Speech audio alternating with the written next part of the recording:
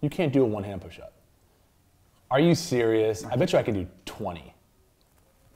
Got longer arms than you. Oh, get over it. You do not have longer arms than me. I definitely have longer. Come over here and put your arm out. Let's see. Let's get a measuring tape. Let's measure it. Okay, all right. By how much? An inch is not going to mean your 0 to 20 matters. I bet I got an inch on you. Okay, so measure me up. So where are we going from? Every inch of arm length is 20 push-ups on one arm. That's what you're saying right now. I'm saying an inch matters a lot when it comes to where am I starting to measure? I don't know. You tell me. I don't know. That's in my armpit. All right. By the longest one. Don't let him cheat, Lou. Okay, put that in your armpit.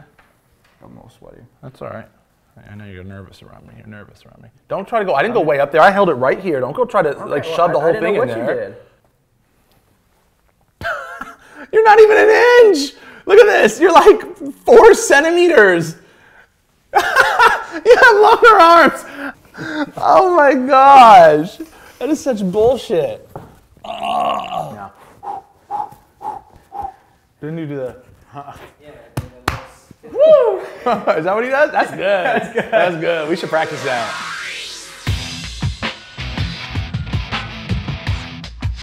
Hey everyone, welcome to SkyCast episode 16. Happy Friday. We got a pretty packed agenda today. We'll jump right into it, guys. Yeah. The 22-day push-up challenge came to an end yesterday. First, big shout out to Patrick for organizing the whole thing, pushing everyone. Great job, Patrick. Yeah. There was a few individuals that completed all 22 days, Patrick obviously being one. TC, Taylor, Jen, Josh, Kayla, and Linda. Congratulations, guys. We're taking all of you to lunch today. So pick your favorite spot, and I'll be there with you. I thought we already had a spot picked out. We have some options. Okay. Yeah. Thought I was going to get, my favorite spot, but it's not about me, it's about them. All right. Exactly. Tony Robbins, guys. Nothing much to say there for those who came and were there with your friends. That was an amazing time for, I think, all of us. There was a lot of takeaways. What I want to do is I want you guys to put in the comments here in YouTube what your number one takeaway was. Just number one takeaway, what was it? We're always curious, and we want to always try to, make sure you're the best version of yourself, and maybe we can help you with some of those takeaways that you notice. What was yours? There's a lot, man. Give me one. I mean, it's like children. You can't just pick one as your favorite. You know what I mean? Mine personally, I love how Tony Robbins talks about how living is growth. You don't stay in the same spot. That's not living. Living is pushing yourself. It's the same thing we're preaching. It's the same reason we want you guys to go there. That seemed like a very big theme and a takeaway that I had, something he emphasized, which was cool to see. There's a lot of takeaways for me. There's a lot of, guys, I can pick out 50 business takeaways, and I'm trying to change that because that's an obvious and easy answer for me to give. I think a personal takeaway was when he was blaming, right? If you're going to blame him for this, you need to blame him for that. Love that. And so you blame for the good and blame for the bad. Love that. I think that for me personally was a really big takeaway. I was like, wow, you look back at life, it makes you analyze your life and the things as you grew up, and I could have given you guys a ton of business stuff, but personally, that was my biggest takeaway by far. Loved it.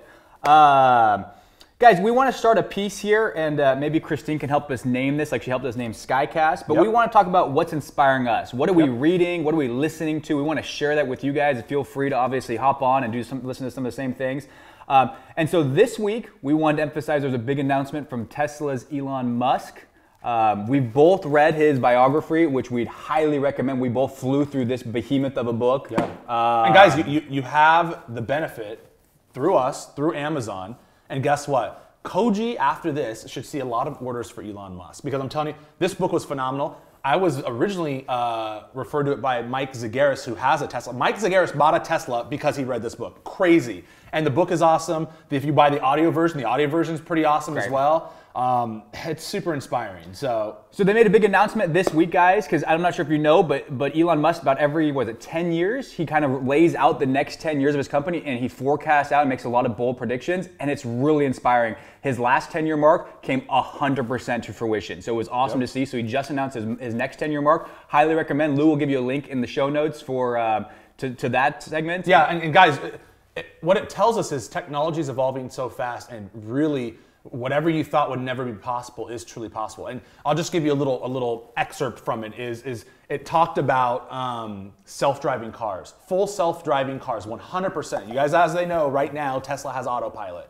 that's in beta. He's talking about full self-driving cars. So he says you're gonna be able to have on your phone as an owner of Tesla, and you can click a button that says share car. And the car will drive to destinations and pick up people like Uber. And while you're working, because we see, guys, my car sits there for 8-10 hours a day, right? It will actually be, I'll be making money on that. And so that's one of a ton of things he put in there. It's super exciting. It just blows my mind, this guy. One of our biggest takeaways of it, guys, is it's our responsibility of the leaders of this company to ensure you know the vision and mission of the company at all times. And so we want to do a litmus test, see how well we're doing in that. So Emily's going to shoot out a form later this afternoon, and what I want you guys to put down is what you believe is the top 3 goals for SkySlope right now. Top 3 goals. Simple, sweet, short. You'll be getting that this afternoon. We'd love everyone to participate. It's up to you, though. It's optional, but we'd love to hear what your perspective is on that. EADs coming down the pipe really quick, guys. We're super excited about this. Koji's putting in a lot of work. You're seeing him coming in early, staying late, and it's all to make sure that day goes without a hitch.